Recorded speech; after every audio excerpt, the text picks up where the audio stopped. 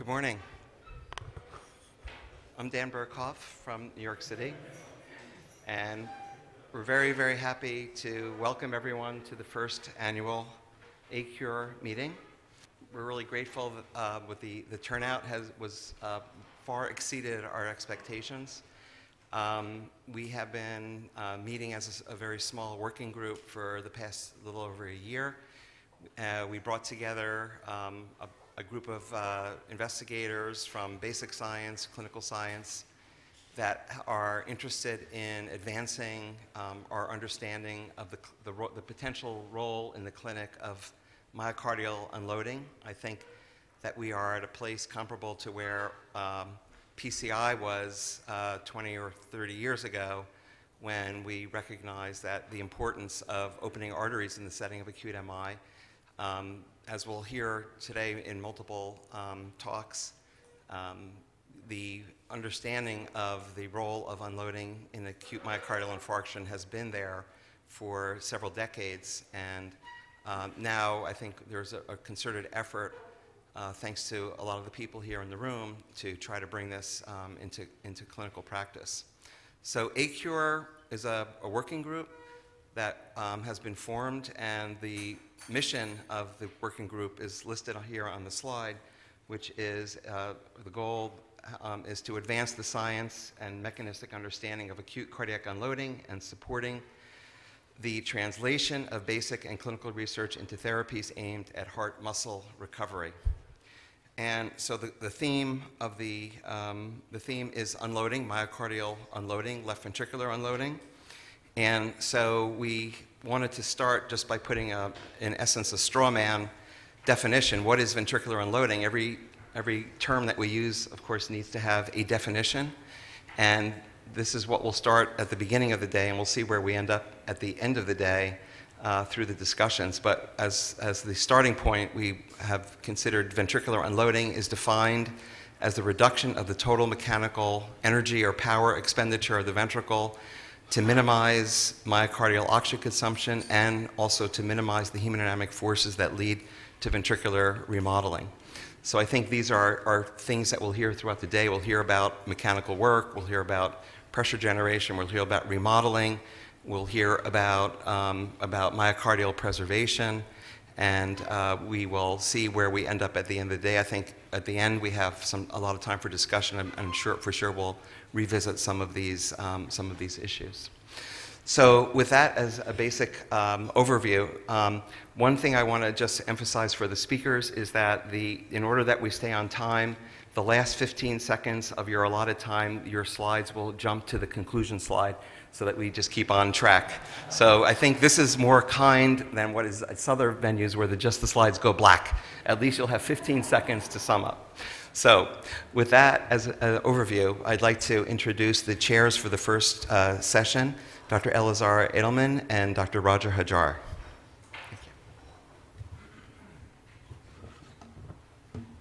Thank you, Dan, and I'll turn this over to Roger in a minute. I have the distinct honor, because of my good friend Dan, to introduce my mentor, Dr. Braunwald. First, I would like to also thank both Ahmed and Mark and Naveen for organizing this extraordinary conference. While I'm grateful to Dan for the introduction that should rightfully be his, I'm also fully cognizant of the fact that I have absolutely the most difficult task of the day, and that is introducing a man who will provide the overview of modern cardiology when this man himself embodies modern cardiology. Everybody here knows Dr. Braunwald. Each of you would have a list of his attributes and accomplishments that would be extraordinary in his own right, but each of our lists would be different. Some would cite his more than 1,000 papers, many of which are citation classics, the number of eponymic classifications, signs that bear his name, his magnum opera, Harrison's Textbook of Medicine, and Braunwald's Heart Disease. But I suspect that if you were to ask Dr. Braunwald, he would tell us that all these lists were incomplete, and all the awards and accolades and knighthoods and lectureships were meaningless because they failed to capture the essence of what Dr. Braunwald stands for. and that is that he is above all a clinician, from the Greek klinikos, being at the patient's bedside, caring for and teaching us how to care for patients by touching and feeling and hearing and being part of the patient. Be that patient, as I saw him care for the chairman of multinational corporations or common people whose lives were marked simply by the fact that they were loved by their family. The hospital he built made no distinction with regard to class. Everyone stayed in the same rooms. And if you were to ask Dr. Braunwald of what he was most proud of, he would tell you it was me and all the thousands of me's that he trained. All of us, every one of us in this room who carry him with us. So like all of you, I'm in awe of the man. I'm inspired by his spirit. I'm as intimidated by his intellect, but blessed by having learned from him, and will forever consider him to be the embodiment for all we stand for and are proud of. So with the greatest of humility, I'm honored to introduce the history of modern cardiology, Dr. Eugene Braunwald.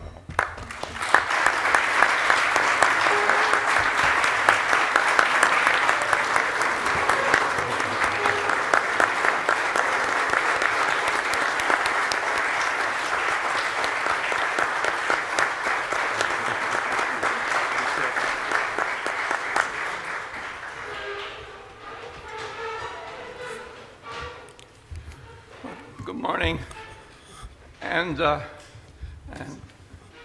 thank you for this extraordinary introduction. I think if we could put a .25 to it, it might be accurate. I also want to thank the organizers of this meeting, which should be extremely interesting. What I'd like to tell you is the work that my colleagues and I have done, a lot of it quite a while ago, that deals with acute myocardial infarction, protection of the ischemic myocardium, and heart failure. These are my relevant disclosures. My talk will be divided really into 5 sections. Limitation of infarct size, other studies that are relevant to this conference that we've done, and moving into the present and the future work that we haven't done, but comments that I would make about the epidemiology of AMI and cardiogenic shock, something about the management that you are all interested in, and some comments about future directions. So the journey begins 61 years ago when I came to the intramural program of the National Institutes of Health to work at the laboratory of Stanley Sarnoff, who was at that time a renowned cardiovascular physiologist. And what we were interested in is a systematic analysis of the determinants of myocardial oxygen consumption. It's sort of strange that something as fundamental as that really had not been tackled in a systematic way before. And we selected to work with an isolated supported heart. Now, this heart was in situ, but all of its major vessels were tied off. And the only blood that flowed into the right ventricle was coronary venous blood, which was measured constantly by a rotameter, a primitive device, flow measurement. And the measurement of venous oxygen was made over here. The aorta went through a stalling resistance.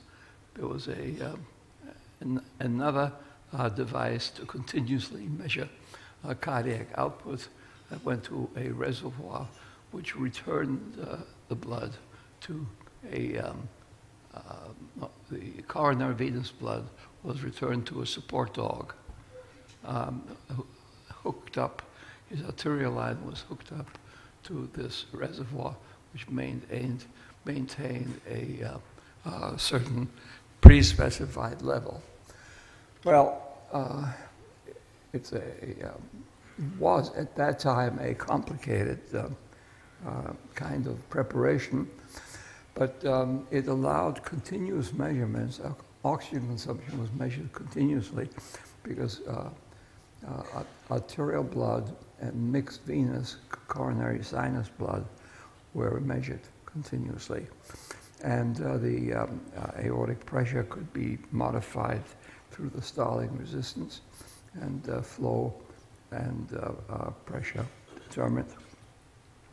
So, after 11 years, this is the summary of the work. Most of the oxygen consumption, and we took this preparation and we really moved flow, pressure, left ventricular end diastolic pressure, heart rate, all over the map. So we were able to systematically look at this. And we found that there were basically 8 determinants of myocardial oxygen consumption. And here are the 3 biggest. Stress, which we measured as systolic pressure multiplied by radius, which was really the Laplace principle.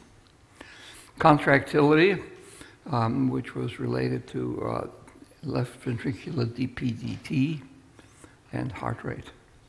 Less important, but still significant, was basal oxygen consumption, which occurred when there was no contraction with a potassium-arrested heart.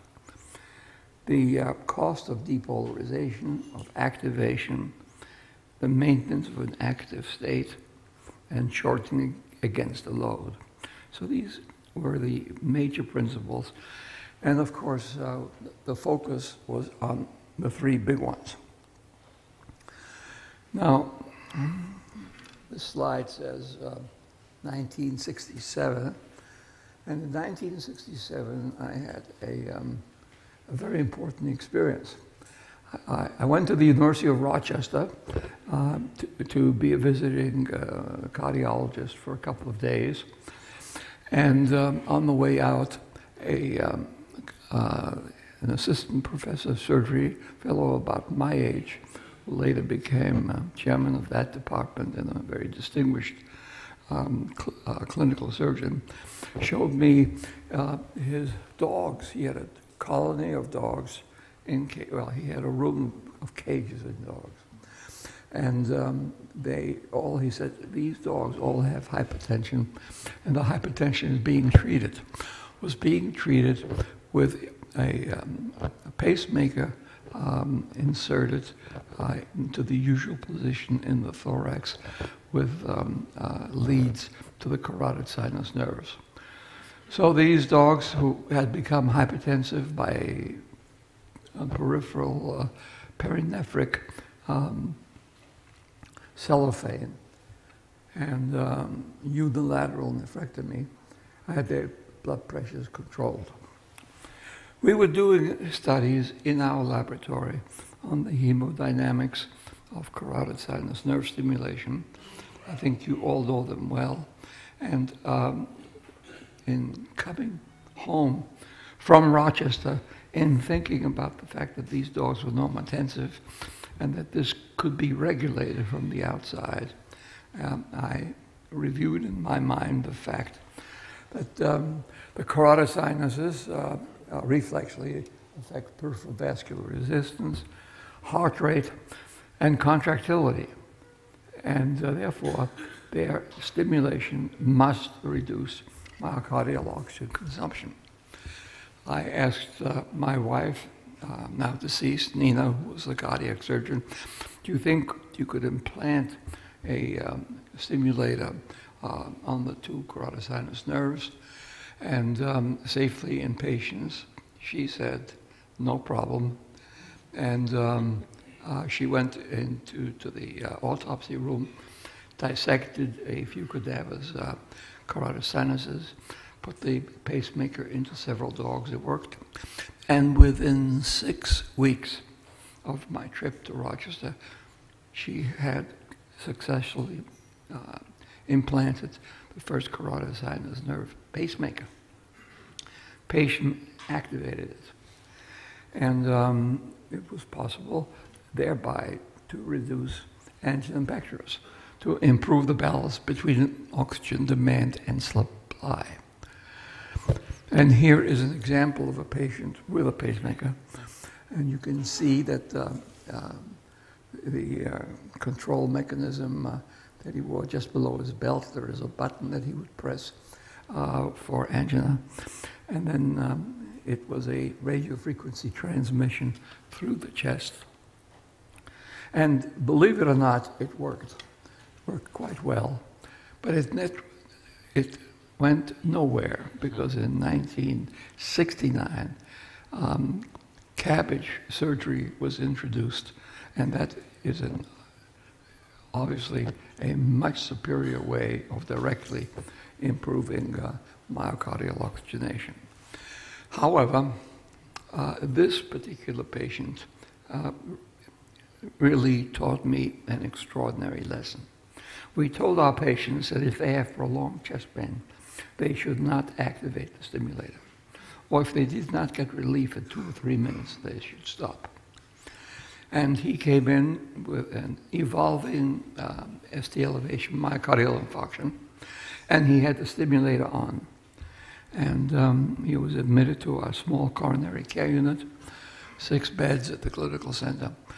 And the team began to take care of him. I walked in and found that the stimulator, which I had told him to turn off, was on. I turned it off. I came back 15 or 20 minutes later, it was on again. I turned it off again. This happened 3 times. The patient did well. And when I looked at the electrocardiogram later, I was struck with the fact that every time the stimulator was on, the ST segments were almost isoelectric. Every time this was the smart one who turned the stimulator off, he got ST elevations of about 3 to 4 millimeters. And every time he turned the stimulator on, he was the smart one, these became isoelectric. So in thinking about this, I was very surprised. It showed that in somebody having a myocardial infarction, it was possible to somehow intervene and change the game, as it were.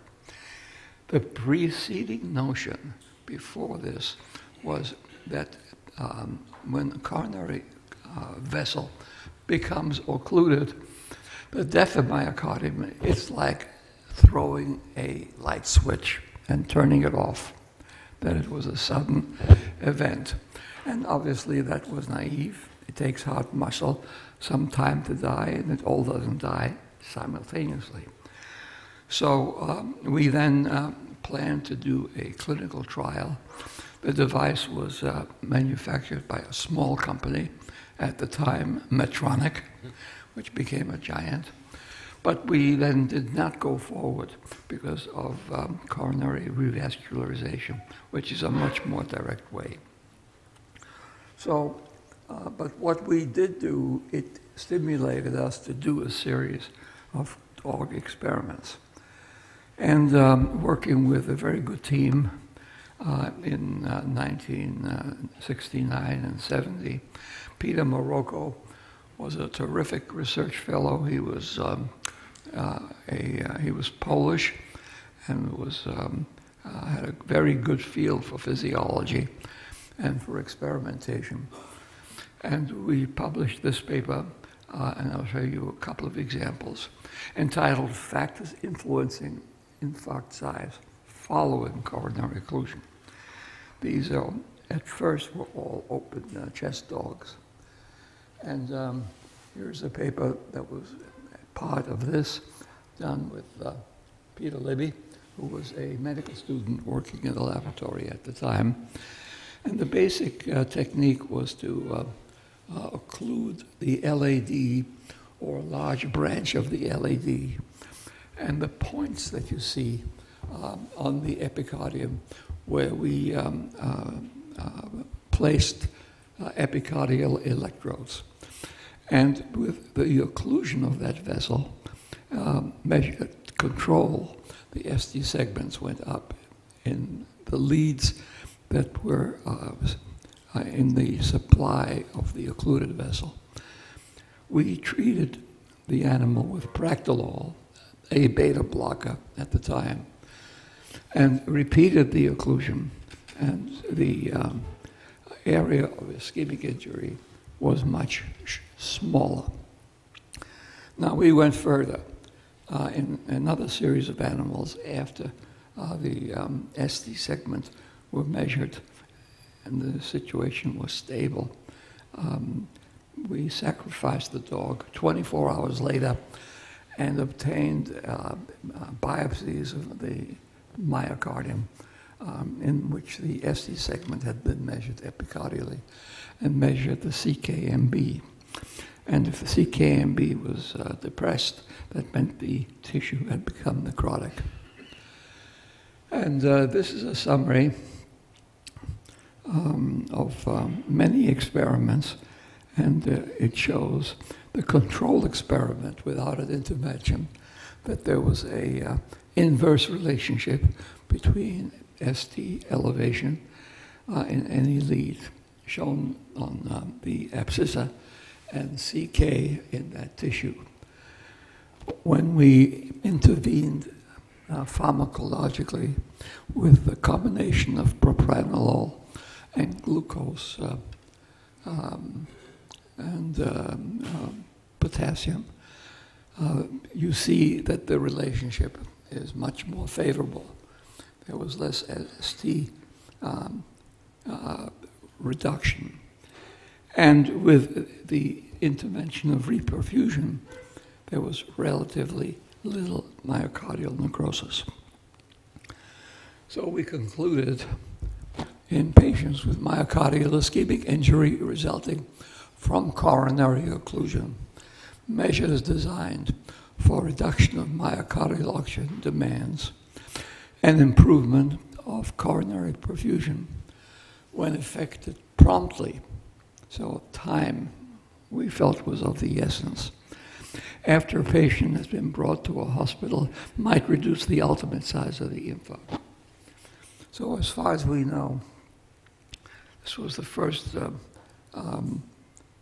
presentation of an idea of infarct size reduction. Now, we couldn't do much with reperfusion, and it stood there until 1976, when Eugene in Moscow published this paper, and it shows reperfusion after coronary thrombolysis. I believe this is the first patient who was successfully treated. You see on the left an occluded right coronary artery before streptokinase, and on the right, the patent coronary vessel.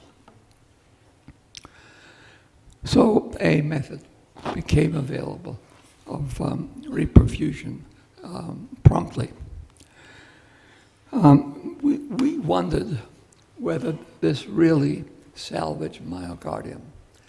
And in this study that was carried out when we had moved to Boston, we observed that with thrombolytic reperfusion, there was a reduction of uptake of thallium injected intracoronary in patients in whom the vessel had been opened. Why was this important? It showed salvage of tissue, but because you need living tissue, viable tissue, in order to take up thallium. So we were encouraged by that, and that led to the establishment by the NIH of the TIMI study group in 1985. In 1986, we had completed our first trial in which we compared TPA and streptokinase on the patency of occluded coronary vessels, found the superiority of TPA, and then followed the patients for a year and found on this slide, the yellow doesn't show up much, that 161 patients who had patency at 90 minutes had a much better prognosis than patients who had an occluded vessel at 90 minutes. So this encouraged us to continue this line of work. Now, I'd like to tell you a little bit about other studies that are relevant to the subject of this conference.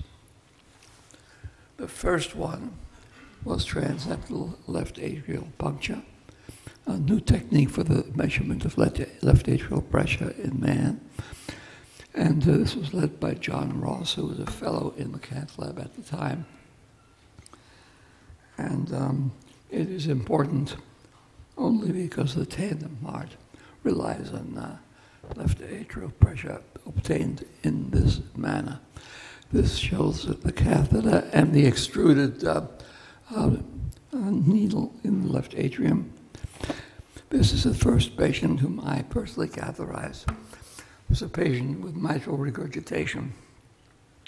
And you can see the pullback of the pressure from the left atrium with giant V waves into the right atrium.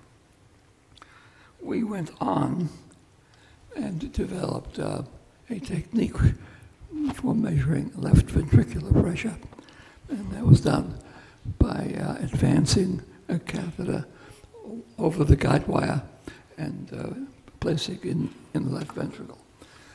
Now, this technique was widely used in the late 1960s and the early 1970s for left heart pressures. It died once the Seldinger method of percutaneous retrograde arterial pressure measurement through a catheter introduced retrograde into the left ventricle became available. It has had a great renaissance in the last couple of years because of its use in patients undergoing electrophysiologic studies with catheters ablating foci in the left atrium. And obviously, this approach is central to the tandem heart. We also studied and measured left ventricular ejection fraction by introducing radioactive albumin into the left ventricle and measuring the percentage of blood that was ejected with each beat. And we said the estimation of the fraction of the left ventricle end-diastolic volume that is ejected into the aorta during each cardiac cycle provides information that is fundamental to a hemodynamic analysis of left ventricular function. So the ejection fraction lives on. And then to move to some other studies, this slide shows the effects of the first measurement of improvement in outcome in an experimental preparation. This was an experimental preparation in which myocardial function was produced in the rat by tying off the left coronary artery, studies done by the Pfeffers. And as you can see, in animals which didn't receive infarcts, the controls, the survival was quite good out to 1 year. In the post-MI studies, you can see that there was a sizable reduction in, there was a sizable reduction in benefit with a marked increase in mortality.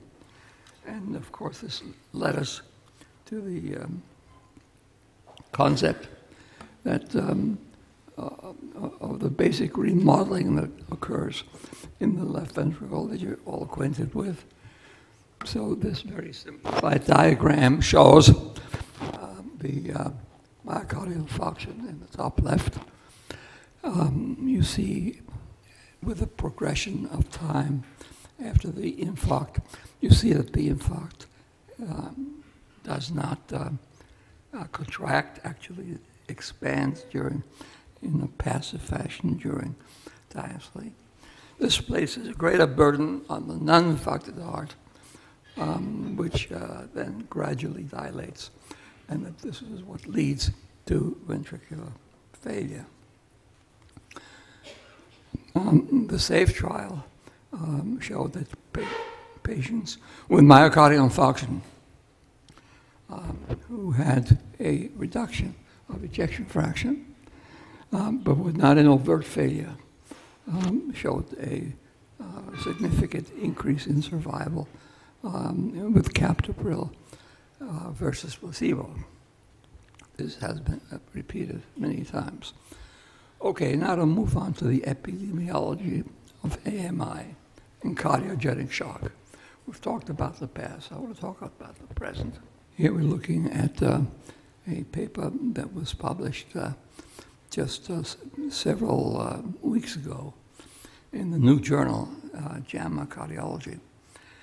And it is an interesting study because it shows the importance of the atherosclerotic burden in patients with myocardial infarction.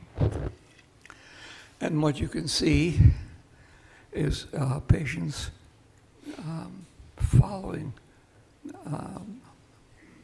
the determination of patency, that patients with more obstructions when they left the cath lab had a much worse mortality over the course of the next 5 years than patients who had had only a single vessel.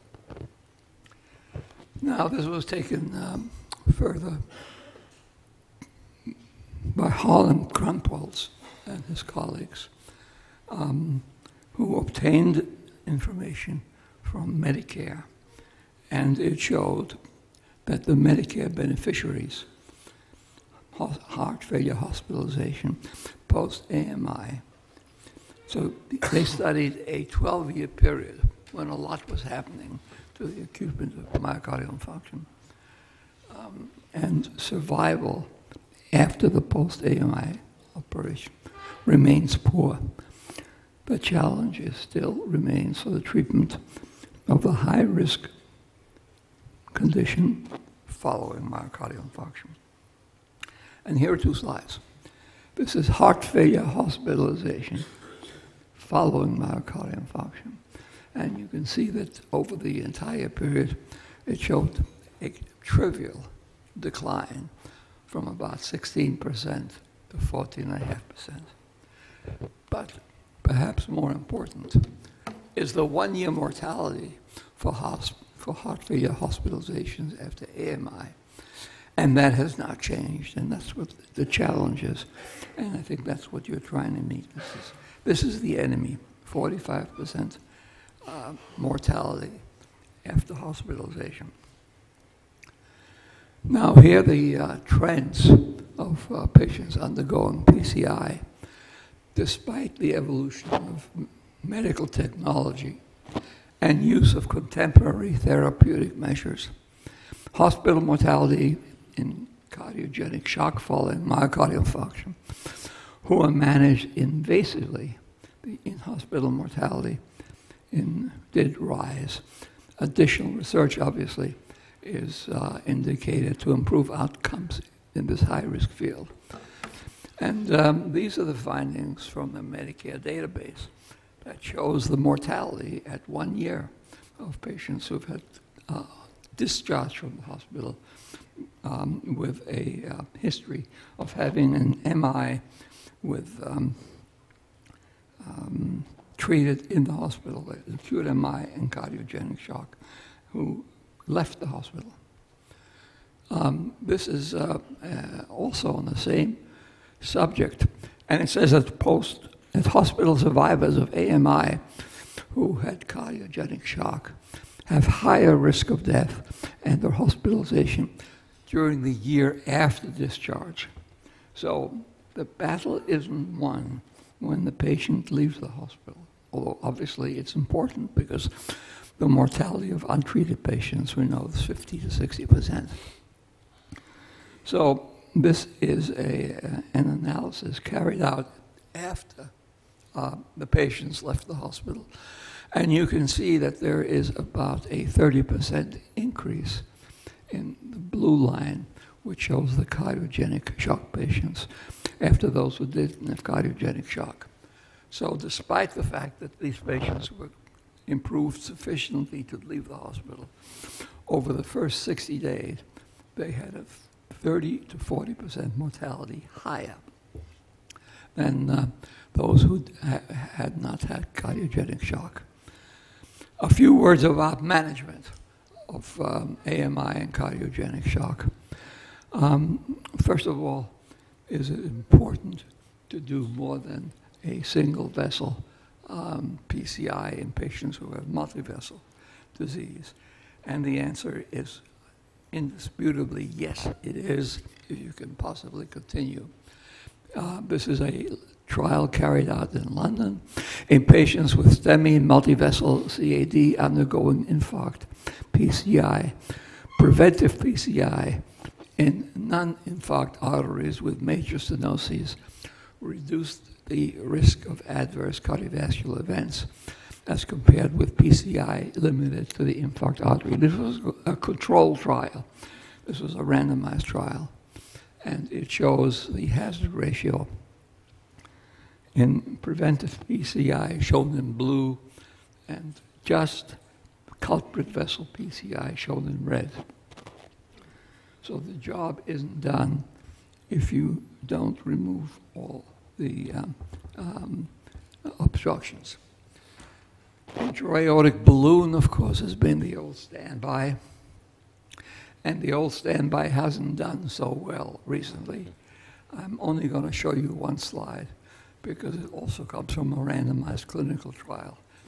And it shows that time to event curves with a primary endpoint in patients treated medically and treated surgically were equally, not treated with intra-aortic balloon, were intricately bad. Curves were right on top of each other. And in the first 10 days, there was a 40% mortality. Not so good. Now we come to what can you do about it? And the Impella device obviously has been very important. And what have we learned of the Impella device in cardiogenic shock? Well, Bill O'Neill, who is here and who will be speaking later, did an important registry trial, and I mentioned registry. He studied patients, about 150 patients, who received in a non-randomized fashion either Impella flow prior to PCI or after PCI. The argument is, well, you don't want to put that flow on and waste any precious minutes. So it's pre-PCI or post-PCI reperfusion better. And he reported very convincingly that early initiation of hemodynamic support to PCI with Impella 2.5 was associated with more complete revascularization and improved survival in the setting of refractory cardiogenic shock. There have been other observations. The Impella 5 also been studied for cardiogenic shock. And what it does is it reduces, it certainly has been shown to improve ejection fraction, which is shown before Impella on the right and after Impella on the left. Very impressive reduction of this important factor. Mortality was high. This is 30-day mortality. and in patients who had cardiogenic shock secondary to atherosclerosis and myocardial infarction. You see that the survival was less than 50%. Those who had cardiogenic shock for other reasons did better. Here are some data on the tandem hype. So the ventricular assist device, the tandem heart, rapidly reversed the hemodynamic compromise seen in patients with severe cardiogenic shock refractory to balloon pulsation and a vasopressin. But again, mortality is not particularly favorable. You see survival in patients who had myocardial infarction in blue, and those who had non-ischemic disease in green. The pattern does appear that the cardiogenic shock patients actually do worse. And then finally, I cannot show you anything about the position of people who write the guidelines. But here is a knowledgeable group, and I consider these the present guidelines. It's an expert group that was pulled together, people with experience in the field. And here's what they said. Percutaneous mechanical support provides superior hemodynamic support compared to pharmacologic therapy. This is particularly true for the impeller and the tandem heart devices. In profound cardiogenic shock, intra-aortic balloon to provide benefit as opposed to continuous flow pumps include the impeller and the tandem heart. So again, they agree that this is superior to the intra-aortic balloon. Early placement, and this is key, of an appropriate support may be considered in patients with cardiogenic shock who fail to stabilize or quickly show improvement after initial intervention. And mechanical circulatory support may also be considered for patients undergoing high-risk PCI, even those who don't have acute myocardial infarction. So this brings me to future directions. And I have a couple ideas. First of all, we still have reperfusion injury that occurs and when PCI is carried out. And this is a puzzle that people have been examining for about 3 decades.